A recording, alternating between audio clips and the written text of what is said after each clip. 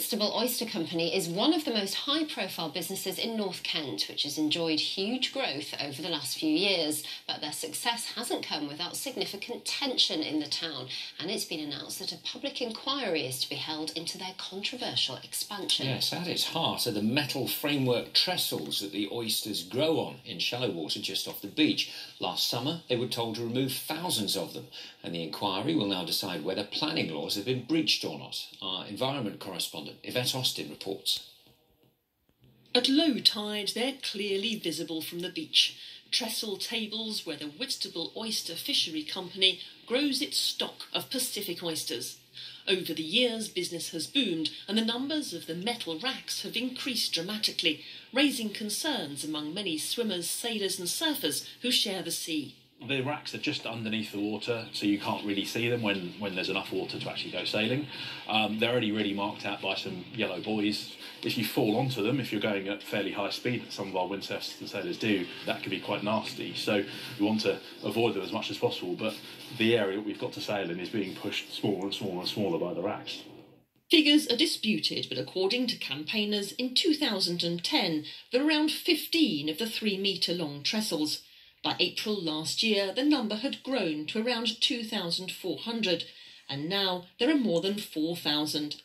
Canterbury Council considered the initial small number didn't need planning permission. As more arrived, though, it received complaints, and so it took another look and asked the company to apply for a certificate of lawful development. This was refused last year, and an order made for all the trestles to be removed. But the company appealed and has added more racks. They've just carried on putting more and more out, riding all over the entire area on quad bikes, putting out more and more racks, driving poles into the area, which is both a Ramsar, internationally protected site, and also a site of special scientific interest. It's not only the possible threat to human life which concerns the local people here, it's the potential impact on native marine life too. A few miles along the coast at Herne Bay, teams of conservationists regularly remove Pacific oysters that they say can now, as a result of our warmer waters, breed here in the wild. There's one just here.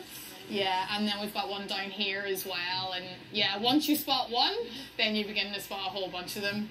The worry is that they're invasive. We're concerned that they're going to push out native species such as our blue mussel. Whenever these type of oysters grow in very, very large groups, they're the really only thing that live there, whereas our blue mussels create an oasis for our marine animals. The company says their oysters can't breed, and they're vital to Whitstable's economy.